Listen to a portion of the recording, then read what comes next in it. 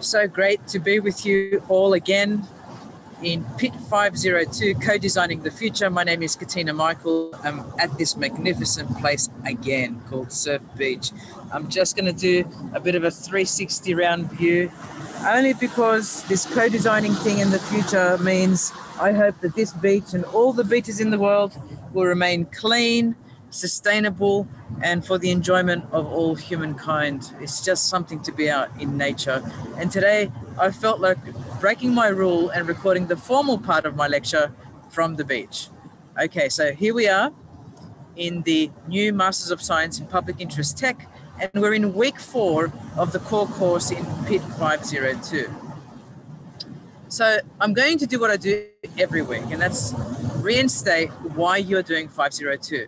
The first thing is to demonstrate an ability to work in a team, and that team could be virtual, it could be your peers within the classroom setting, online and remotely, or it might well be someone that you're working with at ASU or beyond who actually understands your public interest technology challenge.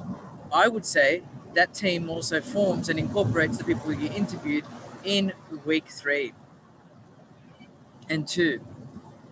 And some of you are here continuing your interviews, which is music to my ears. All right. The second thing we look at is to develop or engage in a public interest technology project using a co-design methodology. And as I said to you all, look, we're all going through this co-design thing together.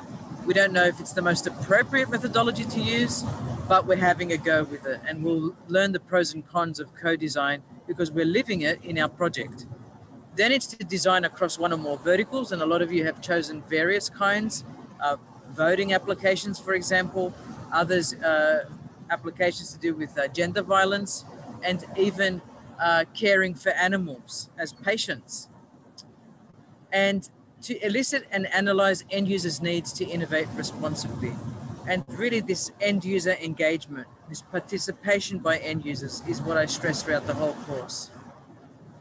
We're in week 4 of 7.5 weeks, and next week's going to be even more fun than this week, but design is pretty cool itself. It's so open to so many different techniques and approaches, and there are levels in the design process of thinking, and that's what I'll be talking to you about today. Some of you might feel I'm skimming through a lot of material, but that's because you'll have readings to support your learning this week. For this module, our learning outcomes are as follows. I want you to understand users and stakeholders as partners in the design process. Partners. What do partners do? They hold hands together. They're there for each other. They make sure they adequately, have enough water and have enough food to eat, for example. But partners and partnerships require things to go hand in hand. All right. I'll describe a variety of by design philosophical approaches, and here I list many. We'll go through them in a moment, quite high level at that. Apply a diverse range of design tools to a public interest technology challenge, and there's so many. I mean, IDEO to mention, one company, interactive design to mention another, and then all these government agencies that are coming out with these toolkits. Pretty awesome. And that's the last objective, the toolkits for the domain-specific research that you're doing. And so there are toolkits for homelessness, there are toolkits for poverty, there are toolkits for mental health. And these toolkits help people like us who examine and investigate and go along with groups, community groups, to engage with them at a variety of levels using these toolkits. And if they don't exist, I say just create them. Create them from your understanding and from your learning and from looking at what others in this same domain are beginning to look at themselves. So we're in this design process. How do we build on what is already strong? And that's this section here on this diagram is assuming that there is something there already. But in most cases in society, when we're looking at these global challenges, there is something there. People have trailblazed before us. The question is, how do we improve or build something new commensurate to what is existing? We can never forget what is there already.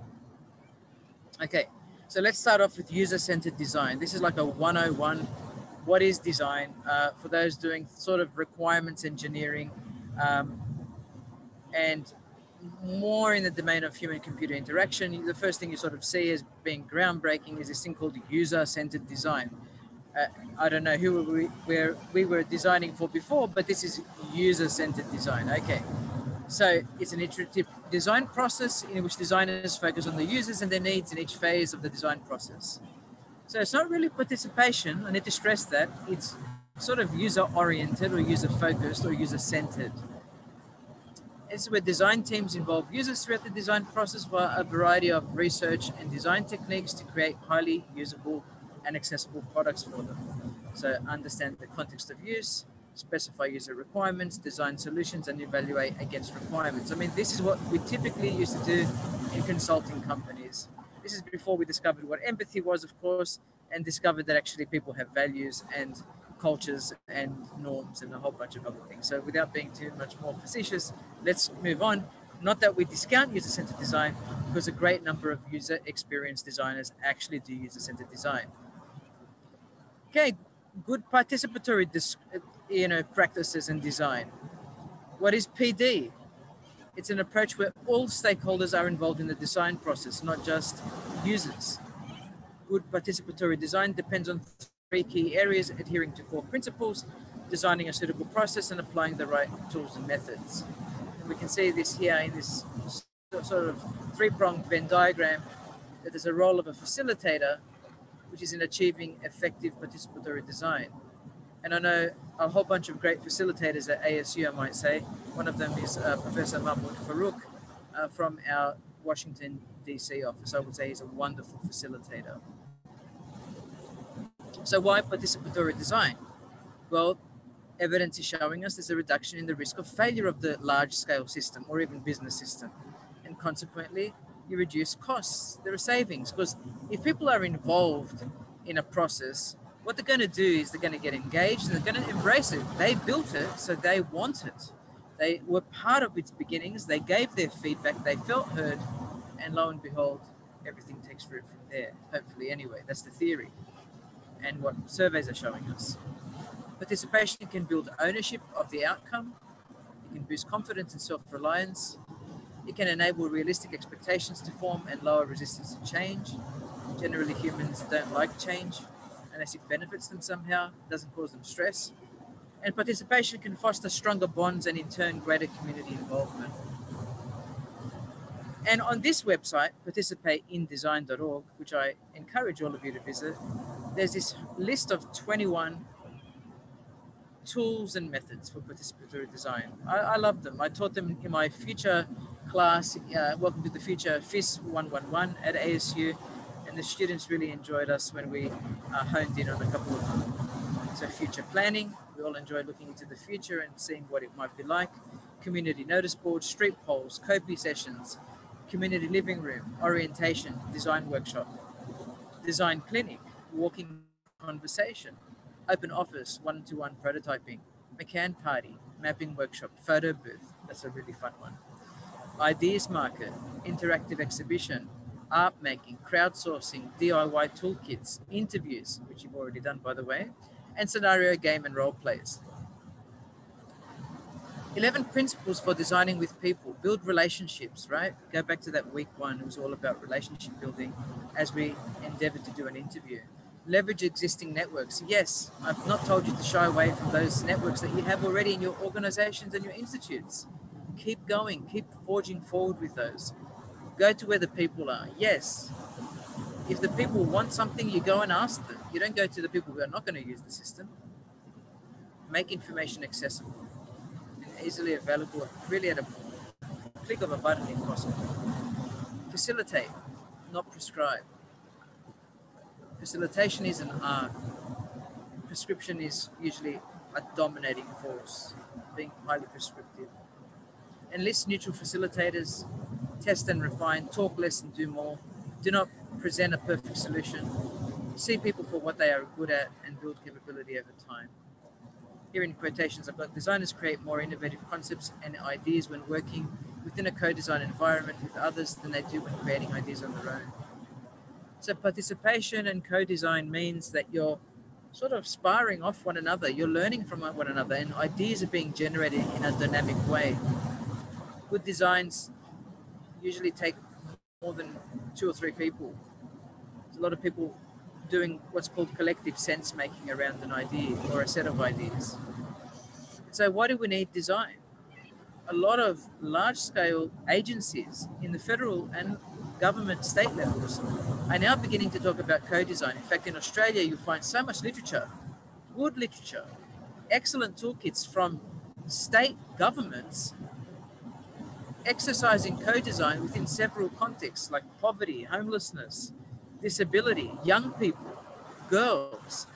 Fascinating, absolutely fascinating. But there's always room to grow and to develop.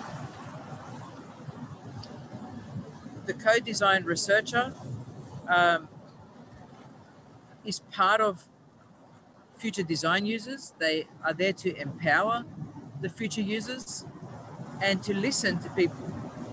What do you need? This primary question, what do you need? And how can you come on board with us so that we can help one another fulfill those needs?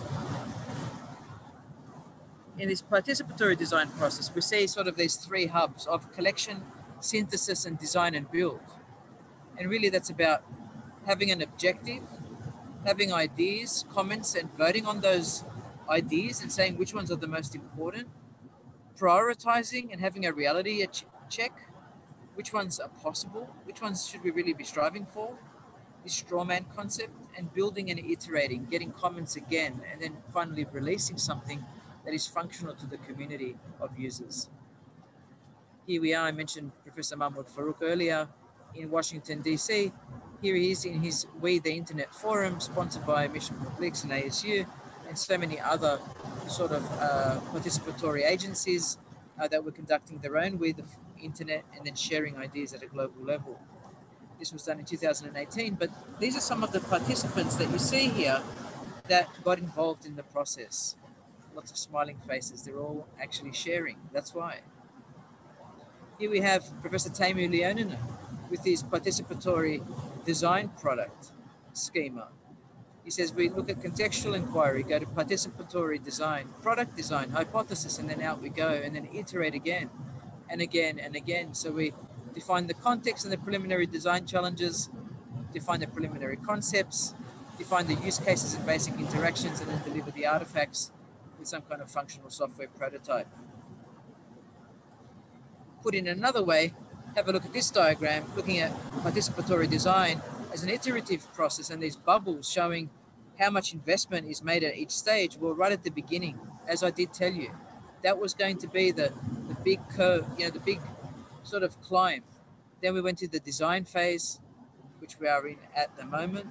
Still requires a lot of investment of time, but delivery and deployment, again, we go back up to that investment of time. That's when things are operational. Usually we reiterate and iterate and iterate to get the product or process right. I'm going to shoot everyone over to Participatory Design, a special issue of Communications of the ACM back in 1993. Friends, go to those articles. They're critical. They were there at the beginning. And so we've got many by design approaches. I mentioned a few of them in the beginning in our course, week outcomes, learning outcomes, but we really went quickly through user-centered design, participatory design, and co-design.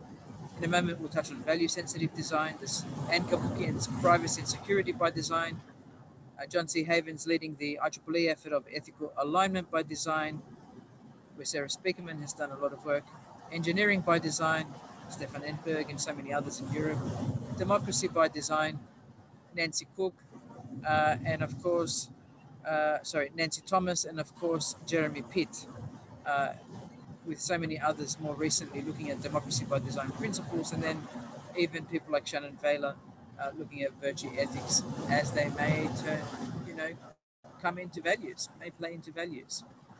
And so I love this diagram here from the Studio Lab in the Netherlands. I'll encourage you all to go to this website.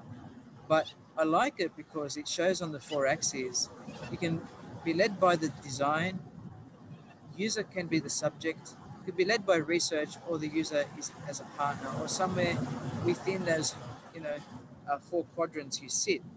So you're led by design and the user is a subject, or you're led by design, the user is seen as a partner. We are led by research and the user is a partner. And again, that Scandinavian influence here of and more above here, the participatory side rather than the co-design part. But you can see all of this is really about having users engaged. Here more we're looking at user experience design. I'm not too fussed about using these techniques because we'll all use them, whatever kind of design approach we use, but user-centered is more about that traditional consultant's view of requirements analysis within the HCI space. Here's an example of democracy by design, 2014, beautiful diagram by Nancy Thomas, looking at active and deliberative public participation, freedom, justice, and equal opportunity, and educated and informed citizenry, effective government structures. And this is a lot of the work that Vanessa Teague is starting to do in Australia in her open democracy and democracy by design work, particularly with systems and voting and elections and democratic processes. Batya Friedman, I've never met, but I think I have had exchange with her over the internet in the review of a paper many years ago. But David Hendry, who works with Batya, sorry, just had to get up so I didn't get my computer wet. Batya Friedman, who works with David Hendry and vice versa, have done a lot of work in this space. Value-sensitive design is a theoretically grounded approach to the design of technology that accounts for human values in a principled and comprehensive way. So friends, it's not about value in terms of economic value, like money. It's about how do we look at the broader meaning of the term, wherein values refers to what a person or a group of people consider important in life. And that's really different to what the tech companies consider important in life, right? That's what we have to know, that there is a difference here. And I love Batya Friedman's work and her group's work at the University of Washington. It is about values and value-sensitive design. Very different way to look at it. She says here, in this sense, people find many things of value, both lofty and mundane. Their children, their friendships, morning tea, education, art, a walk in the woods, nice manners, good science, a wise leader, clean air. This broader framing of values has a long history, she says, since the time of Plato. For example, the content of value-oriented discourse has ranged widely, emphasizing, quote, the good, the end, the right, obligation, virtue, moral judgment, aesthetic judgment, the beautiful, truth, and validity. I love that. She's citing here Frankina. Sometimes ethics has been subsumed within the theory of values, and other times, conversely, with ethical values viewed as just one component of ethics more generally. So, here are some examples of human values. Human welfare, ownership and property, privacy, freedom from bias, universal usability, trust, autonomy, informed consent, accountability, courtesy, identity, calmness, environmental sustainability. These are all things that we look for in each other, truly. But what is relevant here to the emerging technologies today as we look at different kinds of public interest technology challenges? So I do want you to think about this, and these sources here are really the fantastic sources of sources that we should all be reading at bedtime. I mean, I can point you to people like Friedman again, Rothenberg here in Agre, Nissenbaum, Showman, of course. So many wonderful writers here. Schneiderman, who's published with Technology and Society Transactions. The Belmont report, of course, which was epic and made a massive splash. And some other, Sherry Turkle here. It's just wonderful to see those people cited, all people that I admire. So the practical suggestions for value-sensitive design, Friedman and team say, start with a value, a technology or a context of use. Identify direct and indirect stakeholders. Again, going back to that socio-technical design approach that Dr. Roba Abba so often uses in her work. And of course, direct and indirect stakeholders and users as well. Identify benefits and harms for each stakeholder group. Map the benefits and harms into corresponding values. Conduct a conceptual investigation of key values. Identify potential value conflicts. Integrate the value considerations into one's organizational structure. embed them. Human values with ethical import, often implicated in systems design, and understand the heuristics for interviewing stakeholders and the heuristics for technical investigations. All wonderful ideas. We then move to privacy and security by design. So at one level, you could be doing user-centered design. At another level, co-design or participatory design. And of course, there are some pros and cons to each of these, and you might borrow. You can't do all three at once. But you may be doing a variant of each. You may be including in your democracy by design something key to privacy by design, and even in the value sensitive design, incorporating privacy. If we go back to Bhattia's human values, there's privacy here. And so what is privacy by design? And Cavoukian's privacy by design is honing in more specifically on that value of privacy and saying we could have by design for really each one of these values, in theory anyway, we could have a by design approach for each one of these. And Cavoukian's taken that particular value and honed in on the privacy by design and said there are 7 principles in privacy by design: proactive, not reactive, privacy as the default setting, privacy embedded into the design, you've got full functionality, none of this zero sum. You have either privacy or security, or you have a functional system. You can have all of these things happening at once. End-to-end security, full lifecycle protection, visibility and transparency, keeping things open and democratic, again going back to the democracy by design, and respect for user privacy, keep it user-centric. See those words, user-centric, again going back to the user-centered design. The first thing that I showed you on the requirements engineering side. Scenarios are critical in all your design processes. In fact, you're going to be doing 2 assessments this week, one of which will be sort of embracing scenarios. What should we invest in? What should we keep? What should we change? These are the typical questions we ask. And with different scenarios, we have alternate futures, depending on which path we take. And we have this movement from the present mode of operation to the future mode of operation, this current view to a future view.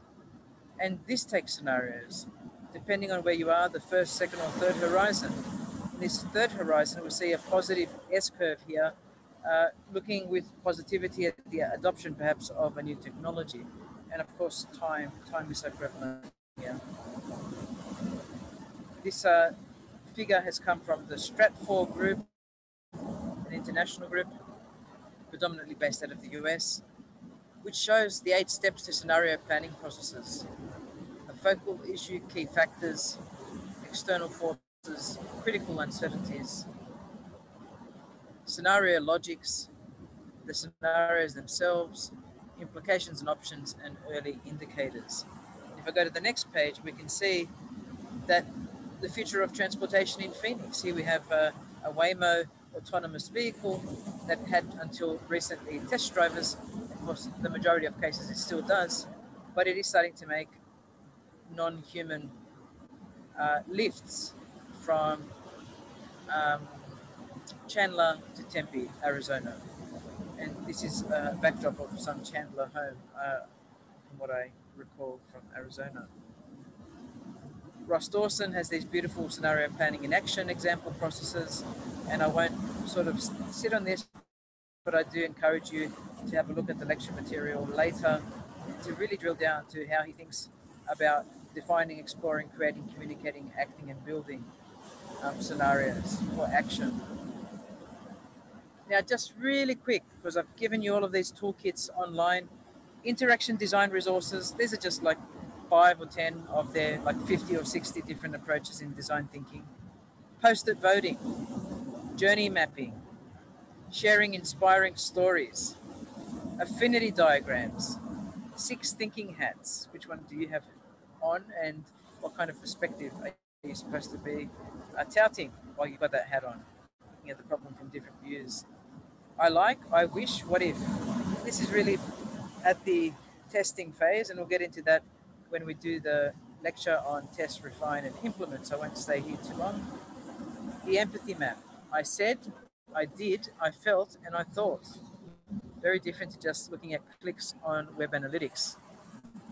Now the toolkits, and I'll just run through a few, are quite detailed. This one is developed by Disability Western Australia in Australia, and you can see three different um, sort of route maps that we have here to doing this kind of co-design work. Here I just show two of the three: route map to improve an existing service and the route map to solve a specific issue. And you see the different steps. One has prototyping, one does not. Human-centered design, kinds of approaches and toolkits. They've divided sort of the phases into the determine the desired future state, and then the problem space and the solution space. It's a bit like when I was at Nortel doing the get business and do business, and we were identifying the problem and then providing a solution for the problem. IBM also used this kind of approach. And recently a discussion I had with someone said that we're moving away from this user human-centered approach to more well-being, something beyond just human-centered well-being. In this toolkit, it's an amazing toolkit, very moved when I opened it. There's a scenario in the middle, there's history and there's healing, and acknowledging and dismantling power constructs. And the power constructs is what Reese Farthing talked to me so intimately about the other day when I interviewed her. You'll find that on part 3 of this lecture series for week 4, module 4. And here we build humility and empathy. We define and assess topic and community needs. We ideate appropriately. We rapidly prototype. We test and learn and invite diverse coordinators, co-creators, co-producers. Best thing would be if users own the design almost exclusively. Here we have some more IDEO methods. If you go to designkit.org, you'll find lots and lots and lots of approaches to design. And choosing is probably the hardest bit, you know, going to Mural and knowing which kinds of templates you want to use, or whatever design tool you're using. Going to Design Kit and Toolkits, and out of the 200 pages, choosing like the 50 most important to you. I would stick with the toolkit in a domain and try to follow it end to end until you become more conversant with how these things work, and then you can pick and choose which ones are the best sort of approaches. But it is an education in itself. You know, design is a whole degree in itself. But what I'm doing is exposing you to different levels of design, approaches, methods, and toolkits, and hoping that they will make sense in this short course. So align on your target, maybe do a photo journal, look at body language, and maybe ask the 5 whys just as an example. Finally, with so many by design approaches, which one do you choose? And it depends on the project and context and what you're trying to achieve. From the design approaches to actual individual frameworks and design exercises to collect and crystallize data together with users, to sophisticated toolkits that can take you through an end-to-end project, right? You can do any of these. You can do a small part, you know, you can do an empathy map, and then that's it. Or you can go further, and that part is very, very time-consuming in determining what you do at what stage, with whom, and how that information will be used. There has to be a purpose to actually drilling down on the design. You don't just engage users without clear aims and research objectives. So what's required for the designer and the facilitator, and when do they wear different hats perhaps? How many people do you need for the project in doing the design work? And what respect is imbued on the lived experience of the end user? How can we empower that end user, and how many by design layers are applicable in any given project? It may well be just one. So with that, a short overview of week 4. Good luck with your design assessments, and I look forward to reading the outcomes. Thank you.